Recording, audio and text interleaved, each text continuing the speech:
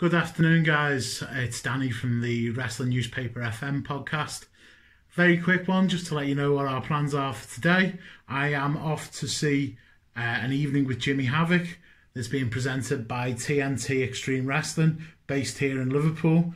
We are off to Fusion Nightclub, where the event's happening.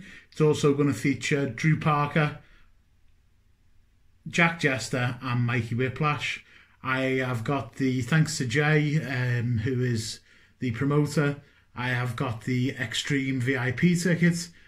So we're going to go and meet Jimmy Havoc, get our picture taken with him, get early entry and queue jump, which is always good. The last time I met Jimmy Havoc and had my picture taken with him was in a bar called Razoo's in New Orleans after WrestleMania 34. It was a very drunken night. I may have made a pass at Shayna Baszler in a very joking way, obviously. Also dropped my phone a few times before getting my picture taken with Jimmy Havoc. Called Big Cass lofty a couple of times. He didn't like that. And also I think I really annoyed Trent Seven as well because of my drunken state. So we're going there. Hopefully have a few German beers before. Let's hope we don't have a repeat of what happened at Razoo's. And then we will maybe go in to the Crazy House afterwards, or what used to be the Crazy House, which is the Electric Warehouse. And we'll see if we've got the stamina for that. Catch up with you all later. Cheers, guys.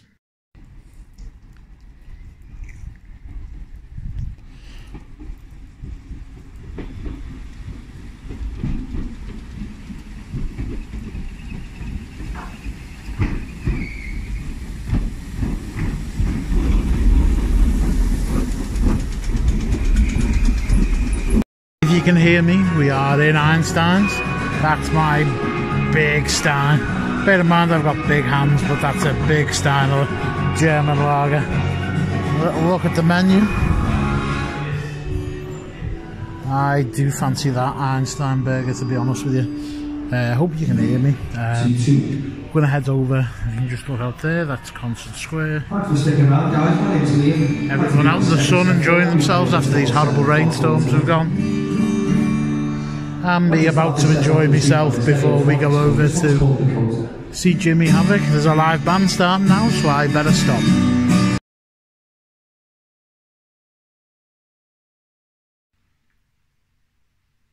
Hi guys, it's Danny here from the Wrestling Newspaper FM podcast.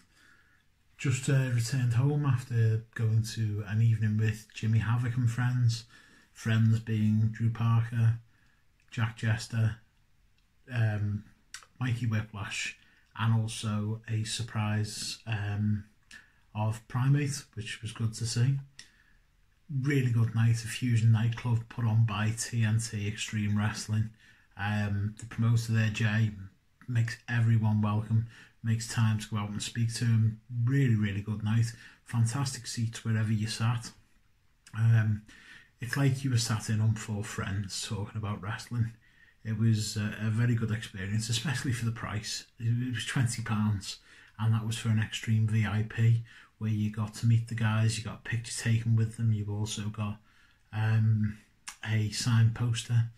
Really good night. I enjoyed it very much. Some of the stories they told were hilarious. They were funny, they were themselves, they were talking about some of the stories about Sabu were absolutely fantastic. They talked without fear of reprisal from any wrestling company, which was really good. Obviously, Jimmy Havoc is on his way over to AEW and is relocating to the United States, so this is kind of his goodbye tour. Somebody we've seen in Brit Rest over the years, and really nice guys. Very nice to meet. Had a laugh with them. I can't complain. I got more than my money's worth from this show. I would recommend anyone go and see TNT Wrestling. Over the last couple of months they've had Jordan Devlin, Pentagon, Walter and El Phantasmo. So many big superstars. Will Ospreay. The Pete Dunne. I think I've been to a match at TNT where Pete Dunne was the WWE UK champion, and at the time Will Ospreay was the New Japan IWGP Junior Heavyweight Champion in Liverpool at a small show. It was fantastic. They always sell out. Thank you very much to Jay for the night. I'll report in a bit more depth now, but it's like 1:30 in the morning, so probably not the most sober opinion you'll hear, but I'll give you a full review tomorrow as part of the vlog. Thanks.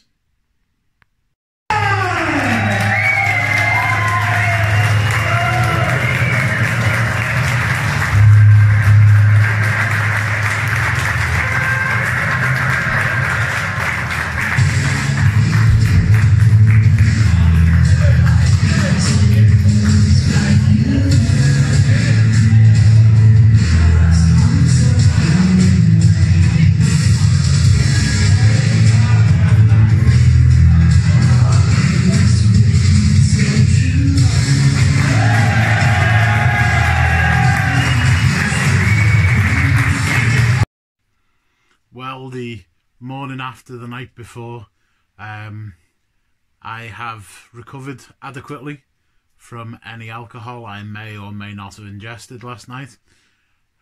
Going to go over the show a little bit, the main show.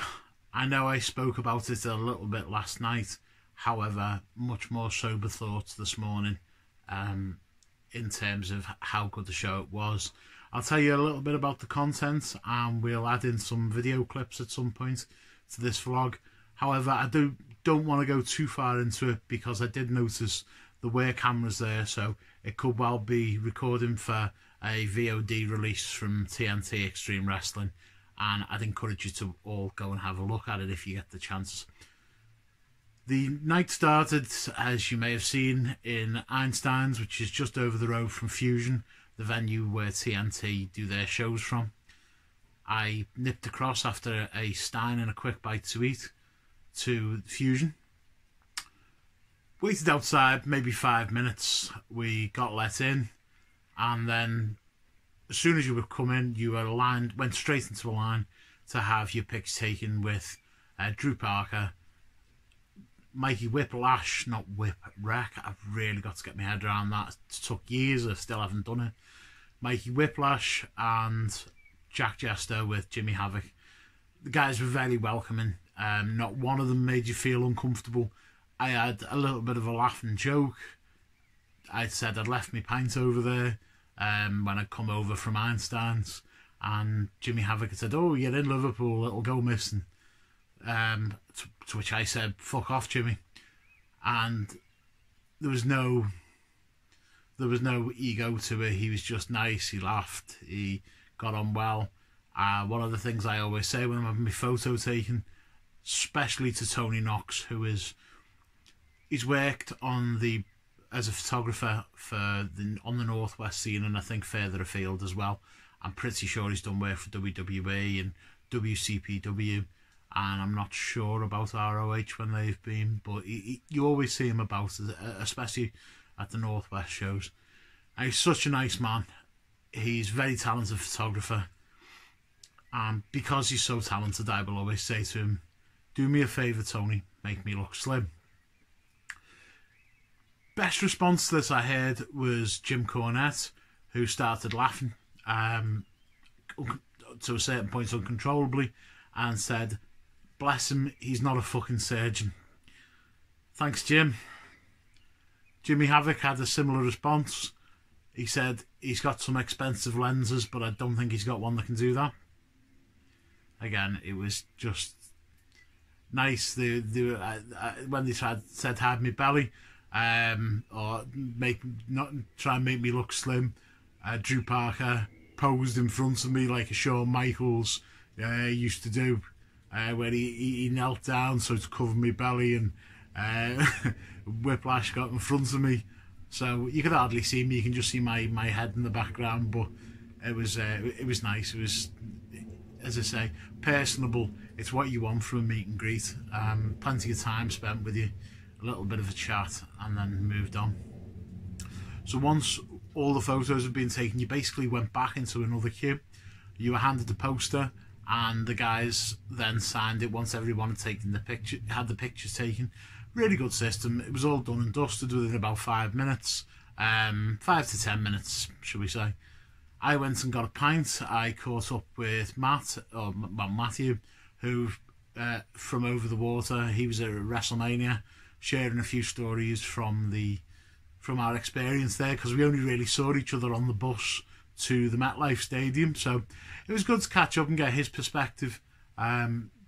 He actually is one of the only people that kind of agrees with me that ROH wasn't the fucking mess that everyone believes it was as part of the G1 Supercard. That's for a different day, and surely an argument with Daniel on the next podcast or whenever he feels the need to bring it up. We went into the auditorium, which was set up, it was curtained off, and they had 2 big screens up and chairs set up on a stage, and the audience chairs were there. I'd say there's about 60 people here. It was an intimate venue. It was set up for 60. It came across well. As I've said previously, I don't want to go into too much of the content because it's well worth, if they're putting it on the VOD service or if they're distributing it as a DVD, it's well worth having a look at. But we got in. We had Primate also turned up. He was a surprise, became one of the panel, and they had a fuck, marry, kill session between themselves. Everyone seemed to want to kill poor Mikey Whiplash. I think he got a bit of a complex about it at the end of it. But it was, again, nicely done. Went on and started talking about wrestlers who they've faced in their career. One of the stories was about Sabu, and they all realised on stage that whenever they've fought Sabu, that he used to hide something down his boot and not tell them and just pull it out laughing. Apparently put scissors down Jimmy when he was facing Jimmy Havoc, the end of a chair leg, and all sorts of stuff. So it was quite funny. Some of the stories they told about him and how he can't really see very well all the time, and a lot of the time has to ask, where's the table, so we can go through it. That was good. They moved on to another segment, and obviously one of the questions, or the standard questions the wrestling fans ask, was who are your influences? And what was really interesting was that both Jester, Whiplash, and then concurred with by Jimmy Havoc, brought up a guy that I didn't expect to hear, a guy called Drew McDonald, who was a stalwart on the British wrestling scene from mid to late, well, mid 80s, maybe a little bit later than that. I can remember him as far back as 10 years ago, maybe a little bit longer. And it was Drew McDonald. Drew McDonald started, I think he started ended up getting for the most of the mid 80s was with Joint Promotions, which was at the time the biggest wrestling company in Britain. He was on TV. He was legitimately a Scots Guardsman, and I think he was in this, whether he was in the same regiment or he met up with Dave Taylor whilst he was a guardsman. He was obviously like a very rough, well, not rough, but a very tough man to be in the Scots Guards. And he was mentioned by all of them in such reverence. It was really nice to hear. It was a name you were, as I say, you wouldn't expect to hear, but he's been on the scene for a long, long time. I think he also the British scene had relations with Canada, Stampede, and in Japan as well. So they transfer talent. I think it was mentioned he'd actually had a run with Chris Benoit and Stampede, which I never knew about. So the guys finished up. It was a few more drinks, and then on to the after party. But an incredible night for £20. Poster, signing, a good night, hearing stories you wouldn't expect to have heard. And I think I said last night, they were telling stories without worry of reprisal, which was good because they were honest. They were honest and open about things. There was nothing that was overly controversial that came out in the chat, but you felt like they weren't holding anything back at the same time. So yeah, definitely very, very enjoyable night. I would love to go again if TNT was going to put on any similar events like this. TNT have a training school, so they have like a developmental show, which I believe is next week, maybe next Thursday. I'm going to try and get to that because they do so much for the fans there. They really make you feel welcome. From the moment you walk in and the promoter's there asking you how you are and genuinely welcoming you. It's a very good little promotion. As I say, they normally sell out in Liverpool. So they put good shows on. I mentioned a couple of the names that have been there last night. Failed to mention a load, obviously. David Starr was another guy that's been there. There's been so many that have gone through that are now in WWE or that are now elsewhere. Mark Haskins in Ring of Honor. Really, really big names that come to a promotion that maybe runs once every 6 weeks to 2 months. But you can tell why. It's a fun time. The wrestlers seem to enjoy it as well. So I'll definitely be making sure I attend more TNT shows. Unfortunately, circumstances have worked against me in the past, such as I've been working or I've been at other shows and doing something else, tying up my time. But I'm really going to make an effort to go a lot more. So again, really good night. If you can catch it on VOD, if it is released, please do so. Keep an eye out for TNT. I think their Twitter is at TNT Extreme Res. But if you give them a little Google search or have a look on Facebook, you'll see all the links. Really good time. 2 fantastic wrestling shows I've been to within a week.